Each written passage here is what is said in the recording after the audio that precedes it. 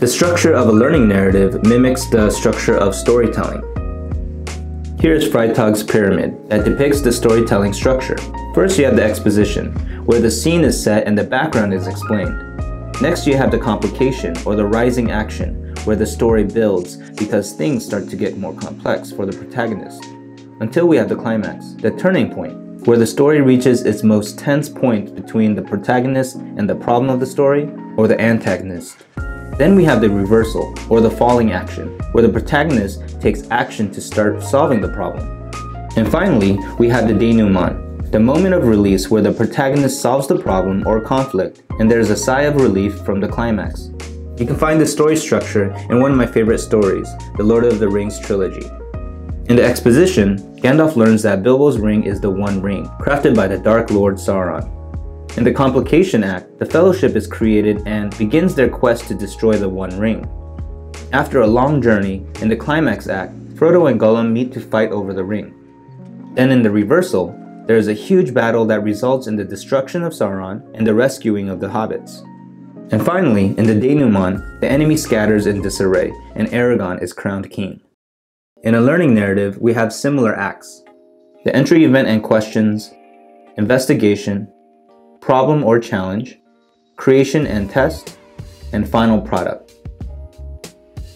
We start with an entry event, an event that sparks curiosity and questions, and introduces students, our heroes of this narrative, with the context of the project.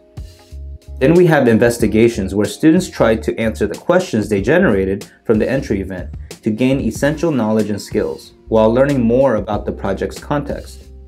Next is the problem or challenge. With all they have learned so far about the context, they identify a specific problem or the challenge that needs to be completed within a real-world context that will lead to positive change or improvement. After that, students apply what they've learned and use their creative mindset to develop, create, and test their solution to the problem or a product that demonstrates their learning. And finally, the final product, where students make final improvements, fix the last failure points, and then present the final product to an authentic audience. Ideally, the people they are solving the problem for. And then they do their final reflection on their learning. As you can see, there are a lot of project-based learning elements. We have sustained inquiry, a challenging problem, student voice and choice, and a public product, all integrated into one unit or project. Additionally, you can see how the chain of events contain a cause and effect relationship between them. You can place your learning narrative graphic right into your unit plan to help teachers see clearly how the learning activities create a cohesive experience and what direction the learning will lead to.